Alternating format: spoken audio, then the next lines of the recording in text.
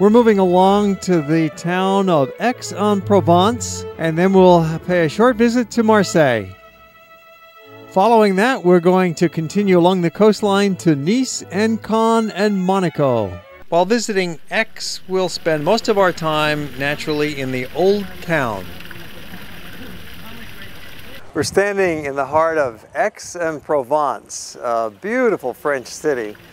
It's been called the most desirable city in France to live in, and it's because of the ambiance of the place.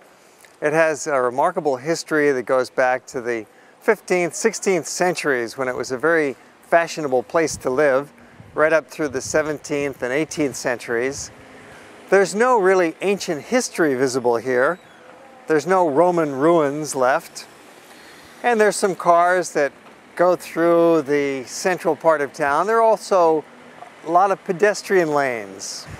The pedestrian zone is very extensive, as you find in most European cities right through the heart of town, lined with shops and cafes and little places where you can get a takeout sandwich, or there's high-quality restaurants. And the main boulevard is lined with elegant cafes, a good place to sit and while away some time. The traffic is pretty moderate here. The population is only about 150,000 in the whole city. There's a lot of young people here. They say nearly 1/3 of the population is students here in Aix-en-Provence. There's a large university. The city is roughly divided into an old town and a newer town. And it's the old town that has the greatest charm. Behind me is the Fountain of the Dolphins. We're in the Place Dauphin, and it's one of the 200 fountains in the city of Aix. Let's listen to the street musicians for a moment as we enjoy the sights of the quaint streets and the sidewalk market.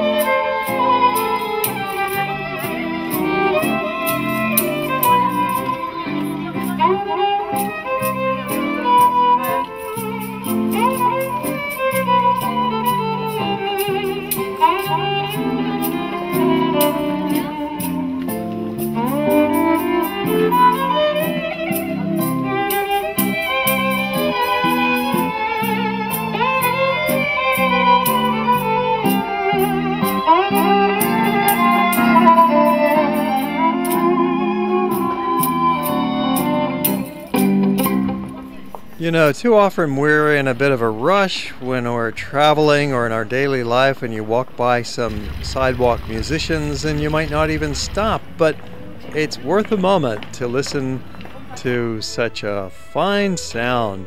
And they don't mind if you just stop and stand there and stare at them right in front of their face. That's why they're there, and they would certainly appreciate a little gratuity in return, of course. The old part of town is quite small. It's less than a half a mile across, with a number of outdoor squares for a meal or a snack, such as Place des Cardeurs or the Place de l'Hôtel de Ville. It's the City Hall Square, very classic outdoor spot with the market and the cafes around it. Well, that's our brief look at Aix. It's a terrific place to visit. You don't need to spend more than half a day there, and then we continue on our way